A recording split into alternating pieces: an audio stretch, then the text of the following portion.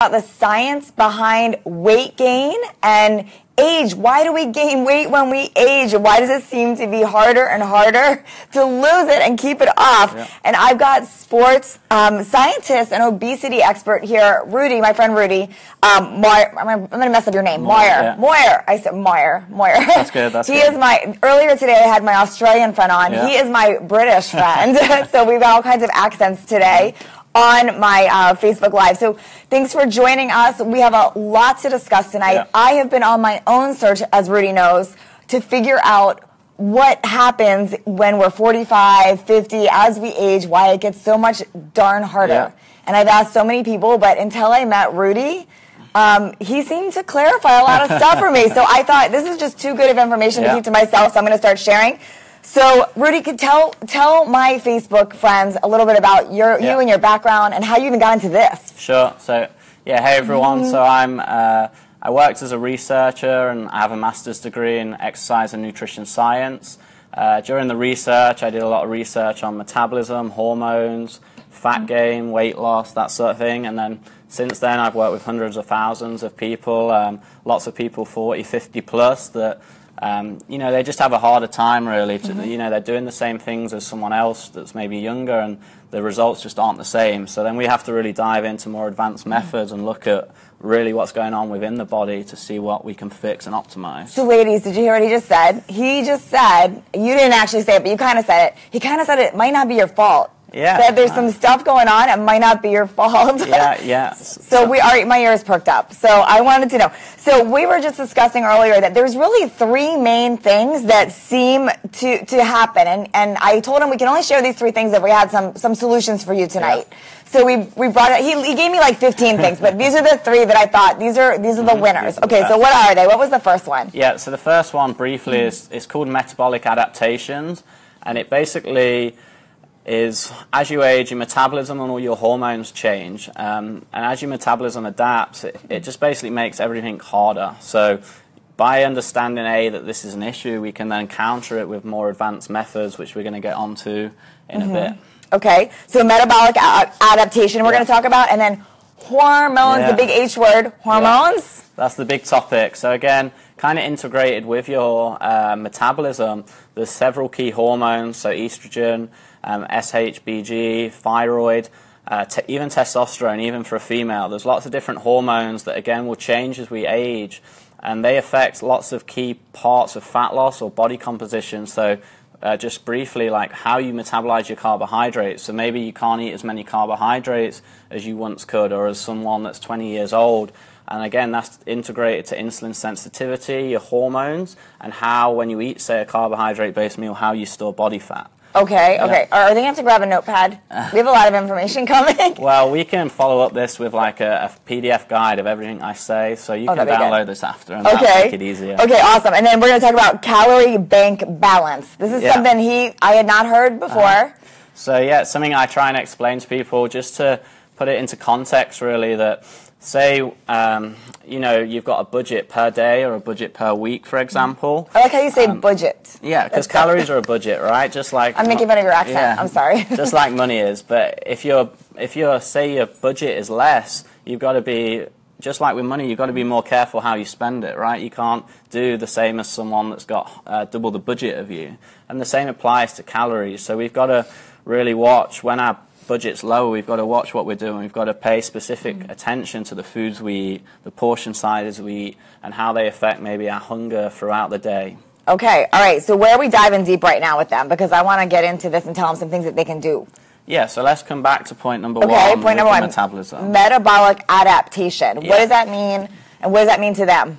Sure, so for you, that basically means that you may be burning less calories than you actually think. And when this occurs, it's going to give you a harder time losing weight or maintaining weight, right? So then we need to counter these issues. So say normally you might burn 2,000 calories a day, but actually now you're only burning 1,500. That's a 25% reduction, which is very significant, right? 500 calories out of your budget or your calorie balance is key. So we either have two choices. We either have to eat less for the rest of our life, which kind of sucks, or we've got to... we don't like that plan. No, we've got to change our diet, change our training, supplement regime, and try and alter our hormones so we can actually bring that metabolism back up and bring that budget back up, so we have more flexibility in life, we enjoy our food more, we have more freedom when on vacation, etc. Okay. And we can do that with some advanced training techniques, supplement techniques, nutrition techniques. So what are some little things that people can do right now that think that might be going on? Yeah. So if you're having a hard time, one of my biggest recommendations, I know you build it into some of your plans as well, is advanced techniques such as HIIT training. Okay. So some people may not know what HIIT training is, so it's high-intensity interval training, but maybe explain in your words rather than mine. So HIIT training is like the next big thing in fitness, got tons of positive research, and these studies have shown that just 10 or 15 minutes of HIIT training, which is basically a sharp, high-intense interval, followed by a rest period and then repeated several times. So just 10 to 15 minutes of that is just as beneficial, if not more beneficial, than like a 60 or 90-minute regular training session. Now, I know you guys watching, and before you say, but I can't sprint or I can't do this crazy stuff, when I'm pretty confident that when you talk about intensity, it's the same way I talk about intensity. It's what's intense for you. It's relative, 100%. Yeah, so like what's intense for me or him or somebody else, it might be very different.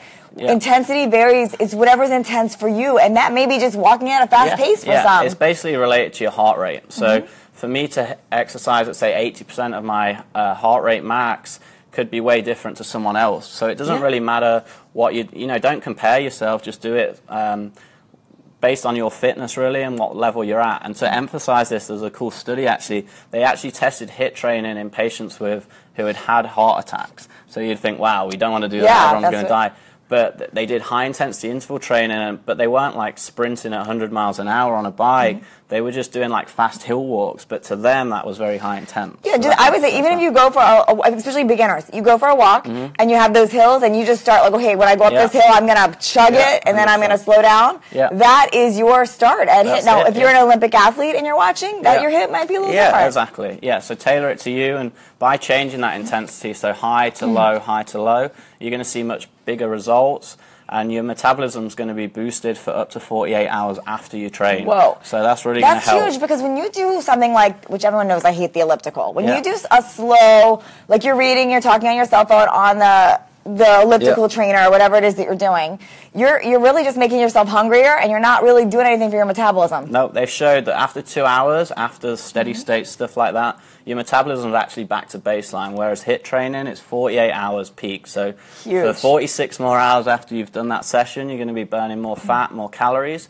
and even improving your carbohydrate tolerance. Which is huge. Okay, so that was one, metabolic adaptation. If you're jumping on late, make sure you go back and watch the beginning of this, because I want you to hear all of this. The second one was the H word, hormones. Okay, let's talk about hormones. Yeah, so again, a lot of hormones will kind of change as you age, and this can cause issues in, like I said, how you metabolize your food, how many calories you burn, how you recover from exercise, and then other factors such as bone density, for example. And again, one practical thing going away from this is if you're optimizing everything, having lots of issues, then actually going for blood work can help, because they can see if there's a deficiency or a discrepancy, and they can prescribe safe and natural supplements, for example. And obviously, if needed, if they do need it, they can prescribe you kind of prescription or routines that can help with your hormones to get them back in line. Which hormone specifically do they want to be tested for, and what hormones are typically the problem ones? Sure. So again, there's several, and I'll put this in the PDF so you can take it to the doctors or to the lab, for example. But testosterone and estrogen. So again, females kind of ignore testosterone, but it's actually very important. If it gets out of the range, then testosterone can affect your strength, your metabolism, and how you partition fat. And your sex drive. Yeah. So it's very integrated. Yeah.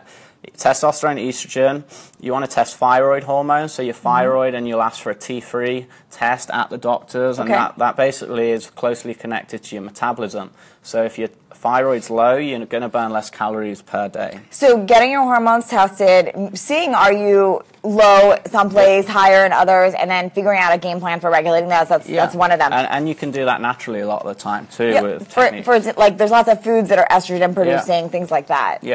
Awesome. But I recommend, and I would imagine you do too, that don't just guess at it. Like, if you think it's your hormones, get tested before you're just going and adding stuff. 100%, because you'll waste a lot of money, time, and energy. And you know, I'm a researcher, so we're all about testing and then making informed decisions rather than guesswork. Yeah. Yeah.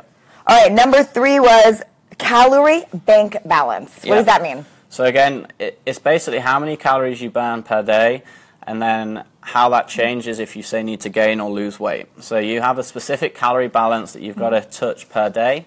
If you want to lose weight, you might need to reduce that by, say, 300 or 500 or whatever that figure may be. And basically, it's budgeting you per day. And if that bank balance is low, or if that monthly or weekly or daily bank balance is low, you're going to have a harder time achieving your results, eating what you like, and ultimately creating a sustainable plan, which I find a lot of people have trouble with. And one of the reasons they have trouble with this is their bank balance is low all the time. And if you're on a budget, you're going to go over it more often. And when you go over it, you store body fat. So by understanding that our calories just work like at finance, they're budgeted each day, you've got to make smart decisions, and also, just like with business, increase the revenue or increase the calorie burn per day to give us a bigger budget. And when we kind of master that and understand that concept, you can use the advanced techniques like the HIIT training and other supplements and nutritional interventions to actually improve this bank balance.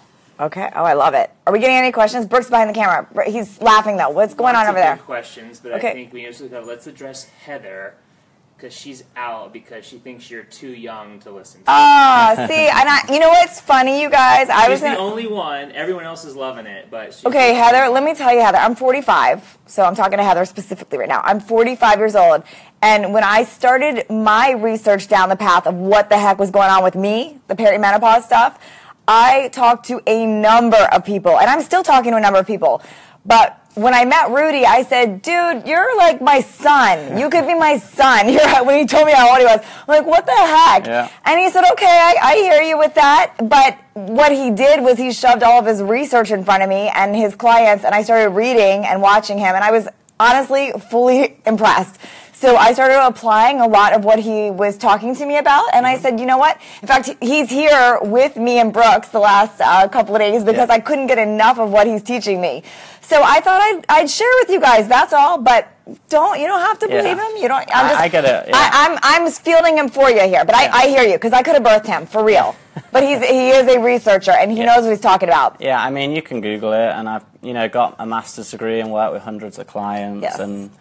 Experience is important. I've got close to a decade, but there's very few people that have a master's degree, worked as a researcher, and worked with hundreds of clients. So, Heather, don't judge a book by its cover. Because I did, but I was wrong. So that's where we go with that. Anyways, I was going to start with his age, just so you know, but Brooke said, don't do that. I should have. See? No, you shouldn't lead with an injection. It's one person out of all. All right. Well, okay, but he's got good information, you guys. And seriously, I've been interviewing a lot of people on this stuff, so I thought his stuff was worth sharing with you. All right, what other questions do we have, Brooks? Somebody just said, Desiree, my doctor just recommended I go on a 500-calorie reset for 2 days a week. I can't wrap my brain around that. Yeah, I can't either, Heather. I can't. Or who said that? Desiree? Desiree, I can't wrap my head around that either, but I'm not the doctor, so I'd ask what that's based on. Yeah. Now, I will say there is some validity to some short-term fasting and to some calorie manipulating, but I don't know the details of why he suggested that, so I would guess that's a conversation with your doctor. Yeah, I mean, there's been a couple of studies where they do that, and it's definitely not like going to reset your metabolism or anything. Ultimately, all it's doing is creating a big calorie deficit for 2 days, so you're going to lose fat within those 2 days, but you're also going to lose a lot of water. Yeah, you're going to lose water, you're going to lose like glycogen and just digestive bulk, as we call it, because you've not really eaten much in those 2 days, but there's definitely no like superior advantage to that rather than just performing a regular and sustainable diet that you can keep with. But I also think 2 days is not going to really harm you doing anything that much either, so it's one of those like take it or leave it. If it fits with you and you enjoy it, then sure. If you told you to do it for a month, I'd have a bigger issue. Exactly. Yes. Yeah. What else? People have been loving it. Awesome. See, he's good. See, you can be my son, but you still have good information. A lot of people said it doesn't matter his age. Yeah. I mean, again, people are loving this when there's over 600 people online. Amazing. Right? I'm glad. You guys, I've been fascinated with Rudy's information. In fact, I've lost my voice. Can you hear this? Because I'm asking him so many questions. I can't stop talking to him. Yeah. So he's got some good information. So I think you might see a little more of him, or you're going to at least start seeing some more of his research through me, because I'm loving what he's teaching me and what I've learned from him. So that's what I wanted to share. That's all. Yeah. But we didn't touch on I want to talk about cortisol a little bit and sleep. Sure. Can we talk? Okay. Yeah. So just linking back to all our hormones. So basically, for example, with sleep, when we sleep at night, a lot of our hormones are produced and changed. So the biggest one to consider is growth hormone. So when you actually go to sleep, growth hormone elevates and peaks around midnight, 1 a.m. And basically, if you have bad sleep or disrupted sleep, that growth hormone peak won't occur. So you'll actually have lower growth hormone. And growth hormone is another key hormone that basically alters your metabolism. So if you eat carbohydrates and fat, high growth hormone will help you partition them, burn them off as fuel. If you have low growth hormone, you'll store more as body fat. So that's another key hormone. Poor sleep has also been shown to increase cortisol and increase cravings and just make you more susceptible for body fat store. Cool. So yeah, and cortisol is pretty much the same. If cortisol is always elevated. Cortisol is a stress hormone, you guys. Yeah, so if you're always stressed, freaking out. Hello, hi, that's me. I do get stressed a lot and I freak out a lot. Yeah. If anything happens and if you ever hear that I had a heart attack and MIA, it's probably because my cortisol levels are. I have a problem with that, for sure. So, and you can fix that as well. So how do I fix it? Brooks wants to know. So ashwagandha supplement is a natural herb that's been shown to help you relax and lower cortisol. That's a really good one if you're always stressed all the time. Yes.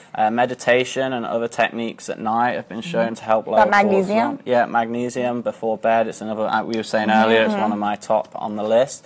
So there's a couple of supplements there. Obviously, lifestyle's a big part. You can, in the modern day world, never really cut out stress, but we can do our best to cope with stress and manage with stress, and that's what I say. I was just listening, I don't even know where I heard this recently, but that years ago, obviously, our bodies, that stress hormone was there for a reason, a lion's chasing you, basically. Yeah. So once in a blue moon, a lion might chase you and it acts up. But now we activate that stress stuff 10 times a day. Yeah, and they've linked cortisol elevations to heart disease, obesity, diabetes, because your hormones affect everything you do. Yeah, everything you do. So, yeah, cortisol in a short spurt would save us from a lion. It would increase adrenaline, help us run faster. But we don't have any lions chasing us. Now the problem is it's up all day, every day, and those chronic elevations cause health issues. Yeah. I don't know. I hope you guys like this. Thank you so much, Rudy, for sharing this. You guys are going to see a little more of him because I like his information, and I'm going to share with you. It's a lot to take in. So with all my stuff, I try and condense it. So I'll type up these notes into a PDF for everyone. Awesome. We can upload it, and then you can take those blood tests to your doctors. You can read more about HIIT training and everything like that. Somebody was asking about the costs of blood tests and hormone tests. Is that stuff really expensive? Or? You can find good lab tests, so in the USA, anylabtests.com, for example. There's lots of different companies. If you do it privately, you might pay $200 for a full metabolic panel, which seems expensive, but if you get it done, you're going to know exactly what you need to do with your lifestyle and your diet and your training. And if you think about how many hours you spend training, how much you spend on your diet, your supplement regime, that cost can quickly add up. So being able to pinpoint and be more accurate with all that is definitely worth the investment long term. Amazing. And Rudy, will you make sure, can you look back at comments later in case anyone has any specific questions? Yeah, I'll jump back on and help. Okay. Awesome. Yeah, awesome. So he's not going anywhere. And thanks you guys for chiming in. If you have any questions we missed, add them in. And then something I've been doing lately, so if you're part of my NJ Fit Squad, I do a little after party. It's like the downtime after we debrief. So we go a little bit deeper on NJ Fit Squad after these interviews. So I will see you in my squad if you want to see more with Rudy and me tonight. And if you don't know what the squad is yet, then you're just not cool. No, I'm kidding. If you don't know what the squad is yet, you can find out more at NJ Fit. I'm losing my mind. NJFitSquad.com. So you can find us over there. Cool. Thanks, you guys. Oh, what's your website, Rudy? Yeah, so just you can follow the page. It's just rudymawer.com, and you can go to the page and get more information on the blogs and topics I've discussed today. All right. Yeah. See you guys. Bye. Bye.